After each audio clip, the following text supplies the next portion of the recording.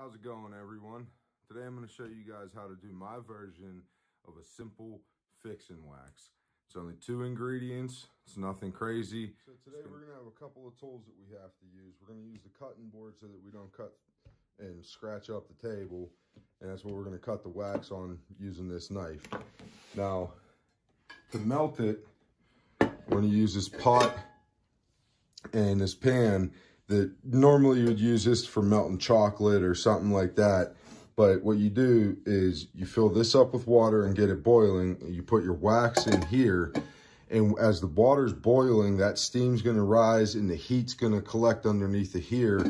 And that's actually what's gonna melt the wax so that we don't burn the wax, as opposed to just putting the wax straight into the pot here and letting it be over the flame. And I got it starting to boil. So while that's boiling and getting ready, we can move back over to the table and we can get the wax cut up into the chunks. So what we're gonna do is we're gonna use 2 different types of wax. This is a white, colorless, odorless paraffin wax. It is just wax. And then the next thing we're gonna use is yellow beeswax. And the way I do it is I use it 1 part beeswax to 2 parts paraffin wax. I'm gonna cut a nice chunk off, maybe.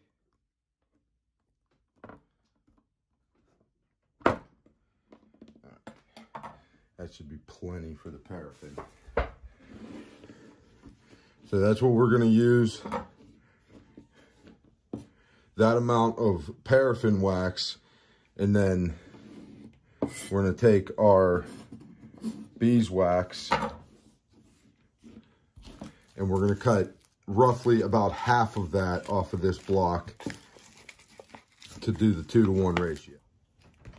Beeswax actually is really good. They use it for a lot of things. They use it as a stiffening agent in a lot of things. There we go. That'll be plenty for the beeswax. Yeah, maybe I'll take off a little bit more.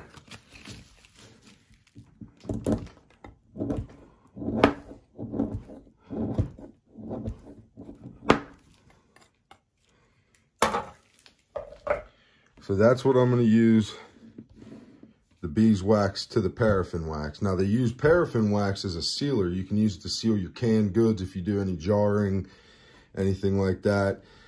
But the beeswax is a good stiffening agent that is used in a lot of different things. There was a 5th tool. I'm just using a cupcake pan that I got at the dollar store for $1. That's what I'm going to put the wax in so that I can make my little hockey pucks, so that I can have it if I'm out in the woods and, you know, for anything really. You know, fixing wax, in my opinion, just isn't for, you know, just fixing your gear. I've used fixin' wax to help start fires before. Speaking of fires, I'm actually going to take and cut a few pieces of twine and dip them in the wax so that I can have a wax coated jute twine, also for helping light fire. This jute twine, I'm going to cut them in maybe about a 2-foot section. I'm going to use my pocket knife here. Just cut a few 2-foot sections. So I'm going to start getting the paraffin wax put in the pot there so we can get it over on that boiling water and start getting it melted down. Once that's melted down, then I'll add the big chunk of the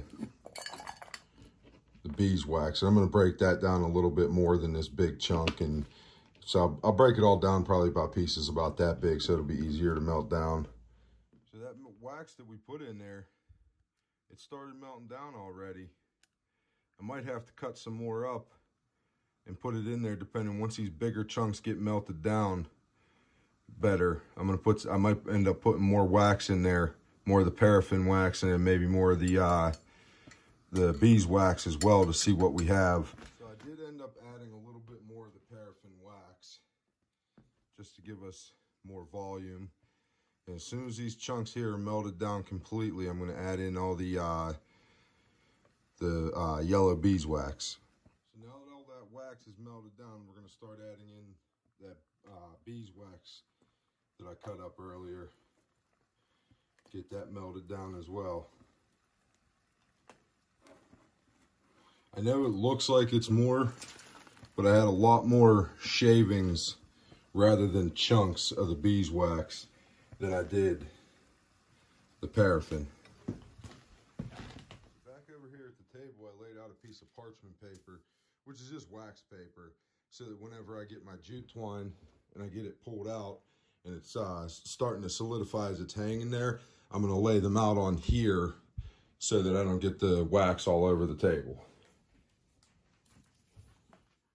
So all that wax, that beeswax that I just put in there is pretty much melted out. Just got that one little chunk there yet. And as soon as it's done, I'll start dipping some of that jute twine in there. All right, so the wax is all completely melted down. I'm gonna start dipping some of this jute twine in there. Get it all covered. I'm gonna do one piece at a time so that it doesn't get all tangled up. All right, so all the waxed jute twine is all done. It's pretty dry for the most part.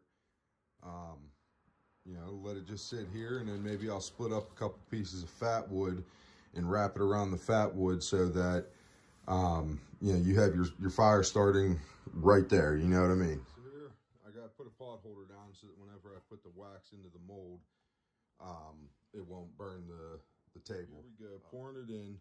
I only made a small batch, so I'm not sure how many little pucks I'm going to get. But pour it in, make your pucks.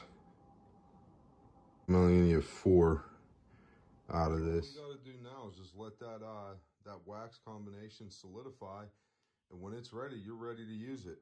You can use it to wax a canvas bag, to make that bag waterproof. Put wax all over your gear, your leather gear, your canvas gear.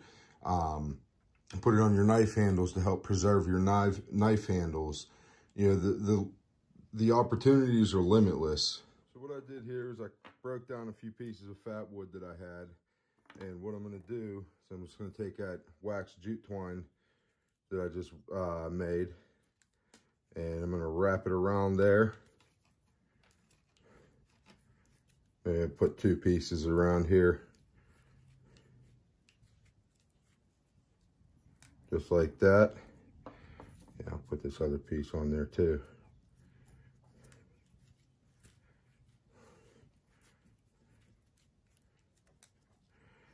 And just like that, you have a piece of fat wood. You can get your shavings off. That's nice resinous stuff right there. Then you have your waxed jute twine. All right, everyone. So we have our waxed jute twine wrapped around our fat wood. That's all done. That's ready for fire use. Now, obviously, you take this jute twine off and you tear it apart, you fluff it up so it'll be nice to catch a spark. You can scrape off some of your fat wood on there so it helps start the fire. And you have your fixin' wax. They're all cooled down, and you can use that, like I was saying, so that you can help maintain your gear. You can put it on your leather to keep it as a waterproof. Many different uses for this fixin' wax. If you have a piece of canvas that you want to wax to make it waterproof, you can use it. Just all around good tool to keep, and I like keeping it in little hockey pucks like this. They're small. You can store it in a bag and keep it in your pack. So thank you all for watching.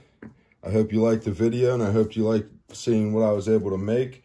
Definitely going to be doing some more videos on making stuff.